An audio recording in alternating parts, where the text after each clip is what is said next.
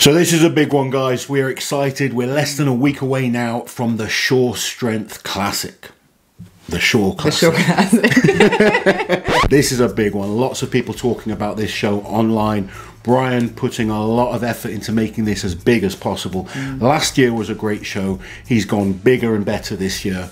The arena looks cool. The equipment that he's getting in is looking awesome. We're going to go through the updated athlete lineup because there's been a number of changes. We're going to go through the events and we're going to give you the Uncle Loz and Auntie Liz predictions. First then, the athlete changes. Now originally we were supposed to have both Strongman brothers compete in this competition. Unfortunately, it clashes with their sister's wedding. They did try and get her to move the date. I'm sure she's probably already had to move the date several times. It's one of those unavoidable things, but hopefully it's going to help them for their battle for the title of Europe's Strongest Man. I think for them to win Europe, this is a good thing for them to do. Yes, definitely. Alexei Novikov has also pulled out of the competition. So on the Shaw Elite Club, Brian did a Q&A and he cited the reason as being Alexei is still suffering somewhat with a concussion that he sustained after the Giants Live Manchester competition. And finally, Robert Oberst has also pulled out of the competition because he has, I think, according to Shaw, also on the same platform, sustained a shoulder injury. So replacing Alexei and Robert, we have in the mix now Gabriel Pena, who we met for the first time in Manchester and we're now very big fans of, so we're very happy to see him in. And also Gabriel Rayom, who was the winner of this year's Canada's Strongest Man, who we've not seen compete at this level before, so very excited to see him come into the competition. It's going to be quite cool to see him against Maxime and JF in a high-level international show. So should we go through the athletes competing? Yeah, it's quite a long list, this one, so we'll see if we can get through it without messing it up. So starting off, we've got the current Britain's Strongest Man, Adam Bishop. Third place at World's Strongest Man 2021, Maxime Boudreau. One of the most consistent performers over the last 10 years, the one and only JF Caron. One of America's top strongmen right now, Kevin Ferris. Someone that's going to be coming to challenge the log record, my buddy, the one and only Graham Hicks. The awesome Trey Mitchell, who placed 4th at this year's World's Strongest Man. The newly crowned Canada's Strongest Man, Gabriel Rayom. Then we have strongman veteran and royalty, Jerry Pritchett. The Russian assassin, Mikhail Shivlikov. Then we have the man himself, 4-time World's Strongest Man, Mr. Brian Shaw. Next up, we've got Evan Singleton, who is just off an incredible tour of the UK, taking 2 podium positions in the Giants Live shows. The Strongman Champions League overall champion from Latvia, Ivars Šmakstelis. Then we got the current American log lift record holder, the one and only Bobby Thompson. He's back from injury and he placed 6th at this year's World's Strongest Man. It's Konstantin Janasha. The return to major contests of the GOAT, the one and only Zydrunas Savickas. And finally, he's just pulled £1,000 at the Deadlift World Championships. It's Gabriel Pena. Now, obviously it's a real shame not to see the current and the previous World's Strongest Man in this lineup, but I think this is such an incredible list of athletes and I'm so excited to see all of them in one competition together. This is what I feel World's Strongest Man misses out on. Because of the group stages and the unpredictable nature of how that works, you never get all of the best guys into the final. And that's not to say anything against the other guys, you know. If you're in the final, you did really well, but I want a bigger final. I want to see more men, more events, and that is what the Shaw Classic... You always want to see more men. I want more men, but this is what the Shaw Classic gives us, and that's why I like it. The other thing that I really like about the Shaw Classic is there's more events. Yes. So over 2 days, this contest doing 4 events a day with 8 events. Yes. And it's a great list of events to really decide who is the best. Let's go through the events then. Starting off with the log for max. So straight away, when you're talking log for max and looking at this lineup, you kind of are starting to look at Graham Hicks and Bobby Thompson. And Zydrunas. That's good. Yes. It's a good point. And it shows where my head is at the moment. Zydrunas Savickas, there's no probably about it, the greatest overhead lifter in terms of strongman of all time. Seen his training, looking pretty strong. I don't believe he challenges those two right now. Interesting take. I think he'll score well. Zydrunas has this ability to just get strong fast. Yeah. He's like, my first log lift session, I lift 170. My second log lift session, I lift 180. Then like 190. You think, Who the hell does that? Who's lifting 190 Yeah. after their third, session in the log? Where is his base at? Yeah, his base is extremely high. Yeah. I just don't believe Zydrunas is the Zydrunas of 10 years ago. Wow, it would be He's still dangerous. Yeah. He will still place well. I'm genuinely. I'd be over the moon if he shocks me. Yeah. Just to see him roll back the years and show what he could do. 2012, kind of 2013, 2014 kind of time. He was without question just a beast. But he's 46, I believe. He's had a bit of time off in terms of this level. I know he's been doing some other shows, but this is a step up again. I think that the log is going to come down to Hicksy and Bobby Thompson. Do you think we will see a world record at this competition? Honestly, no. Do you think the altitude might be a factor there? No, I don't think the altitude will affect too much with an event like a max event. I think the altitude will affect more in terms of endurance and recovery. But one rep, I think they'll be fine. I just feel neither of these guys are at world record level right now. Hicksy is coming back from injury. Yeah. Bobby isn't quite as high in terms of his max as Hicksy, but he's looking in good shape. And current American log. If Hicksy is a bit off his best, Bobby could take it. Yeah. Some other great log lifters as well in there. Maxime Boudreau. Maxime, unbelievable log lifter. I think Evan Singleton's overhead is getting stronger and stronger. Trey Mitchell, another good presser as well. You look at this lineup and you just think, damn. You don't want to be going into this competition with less than 200 kilos in you, do you? You don't. No. I mean, potentially 200 kilos might not get you many points. No. We're seeing that with the deadlift now, where 425 kilos didn't get guys many points in Manchester. So event number 2 is the super yoke, and we've got a few guys in this show that are extremely good on these type of events, starting with Brian Shaw. Yes. He is extremely good at the yoke, particularly when it's nice and heavy, which it's going to be. Adam Bishop. Graham Hicks. Hicksy's good at moving events. Also, Evan Singleton. That guy is fast. He's getting better and better. Every time we see him, I think he can really challenge on this event. So it's going to be an interesting one. Once upon a time, it was a brilliant event for Zydrunas also. It was. Yeah. Zydrunas in his... But there wasn't really many bad events for Zydrunas in his prime. I know... Look, I'd love to sit here and, in fantasy world, go to, we want to see Zydrunas back to his best. Floating along like he did, kind of, and then suddenly he just switches it on and he's incredible. I just don't see it. It's honestly, I feel like it's almost impossible to say how he's going to compare to these athletes. He could come last. He could come top 5. I don't think Zydrunas comes last. No, but not anything, he could place anywhere. Yeah. I just don't, it's so hard to call with Zydrunas. Zydrunas never, him at 90%, which is probably what we're going to see, is still ridiculously good. 90% would be outrageous. Do you think we'll see as much as 90%? Potentially. We just don't know. We just don't know. But that's the exciting thing. The next event is the bag over bar, which used to be a great event for him. Also a great event for Brian Shaw. This is also a great event for Maxime Boudreau.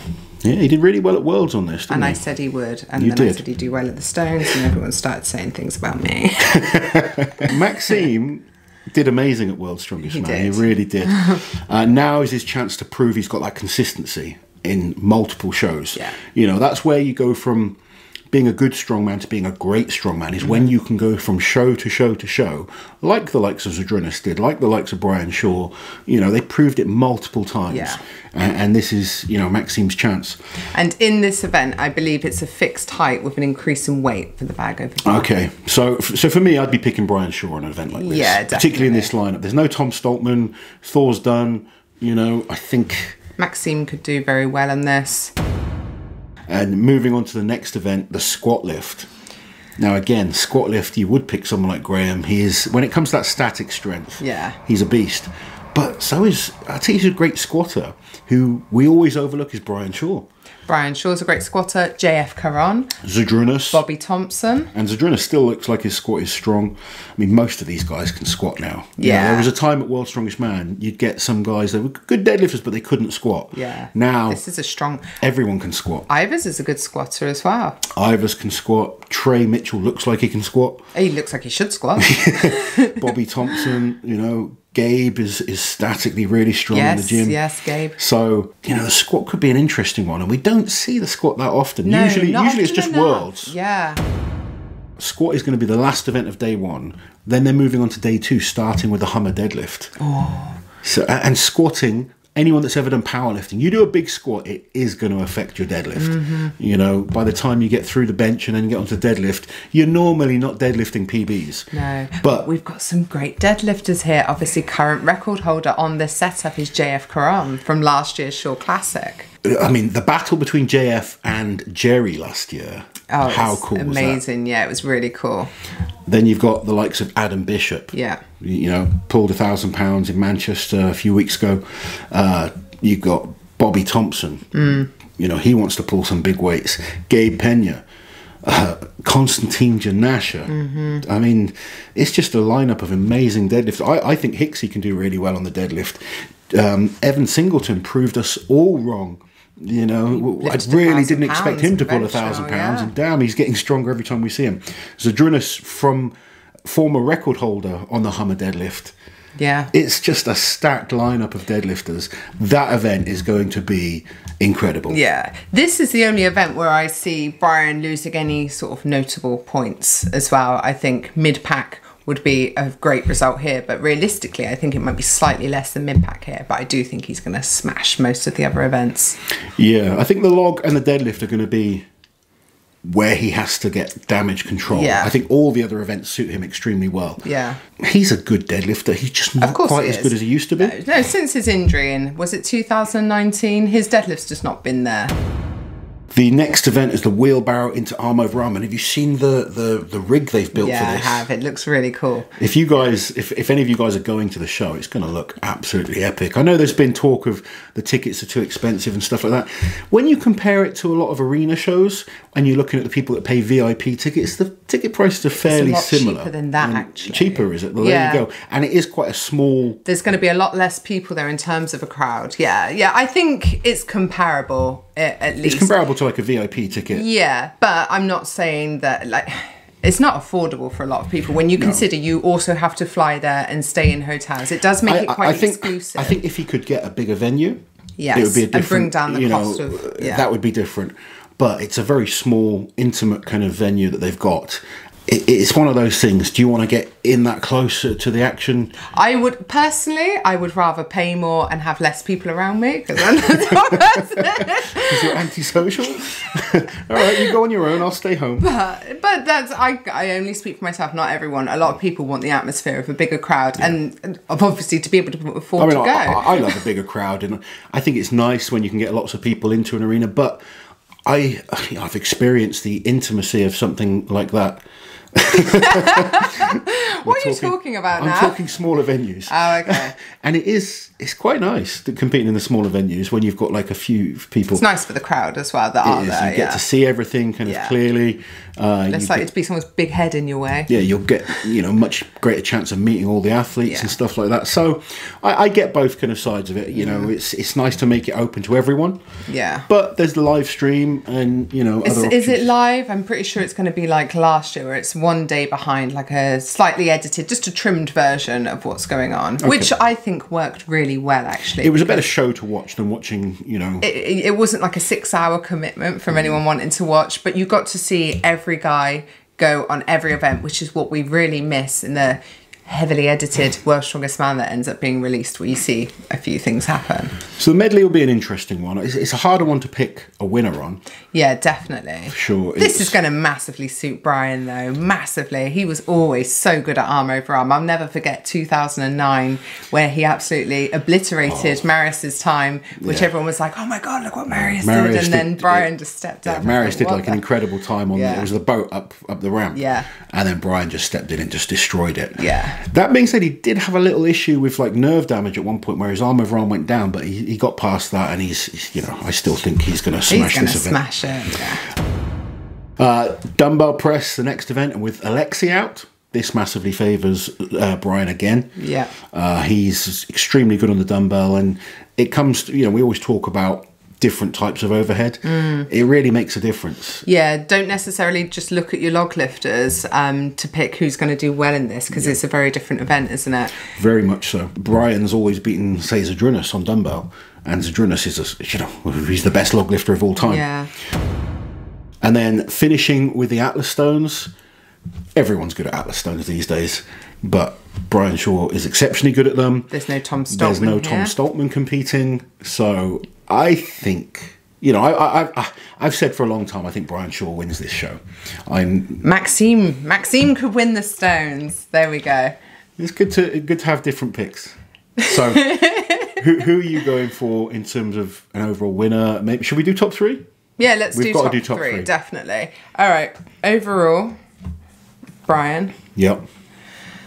I think we're in agreement then on that. Yeah. One. I think it's going to be very difficult for anyone to beat Brian, because I think 6 of the events he's potentially, he's top 3 on. It just depends if he doesn't drop too many points on the log and the deadlift. Yeah. He's good at those as well. Yeah. And then it depends if anyone can really hang with him on every other event. Yeah. I don't see anyone that I think can be as consistent as him. No. Used to the environment. Yeah, the altitude particularly. Yeah. Obviously, the kit, he's got that access to it. A lot of it is new kit, to be fair. Yeah, and you could also argue that the benefits of the home advantage are sort of counterbalanced by the stress of putting on the competition. But when you've already got an incredible strongman, and then you do add those little sort of advantages on, I just don't see anyone touching. Well, he was Brian in great overall. shape. He was in great shape at Worlds. He was in great shape. He won the Shaw Classic last year. For me, he has to be the heavy favourite. Yeah, definitely. He really does. The interesting thing is then picking a second and third, because this could be really difficult. A lot harder. We're going to need a minute. 1 hour later. All right. We've had a think. We haven't conferred though. I'm going first. Ladies first. Ladies first? Ladies first. Go on, tell us your top 3. Brian Shaw, Trey Mitchell, and then JF Karan. Interesting. No. That's it. That's your pick. No, I want to put Evan in. No, I'm going for Evan. You can't pick Evan.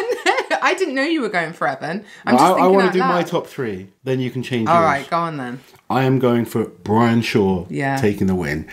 JF Karan to come second. And then Evan. And Evan to come third. But I think Trey Mitchell could be there or thereabouts. All right, I'm switching.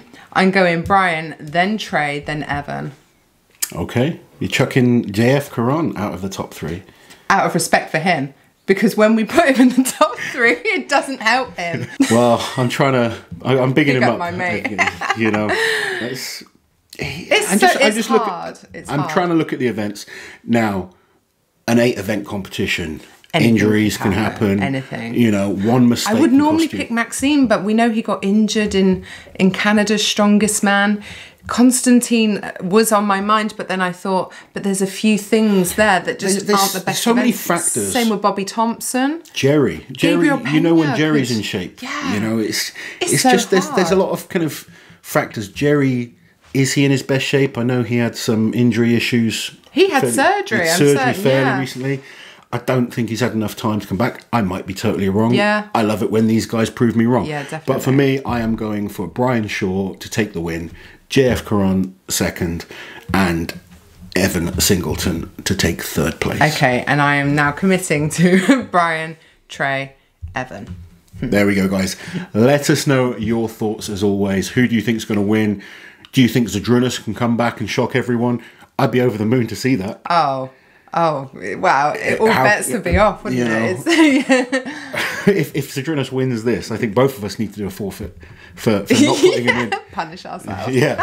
But, it's going to be an exciting show. We're definitely looking forward to it. Yeah. It's going to be incredible. Let us know who you think is going to win. While you're here, guys, subscribe to the channel, hit that notification bell so you don't miss any of my awesome strength content.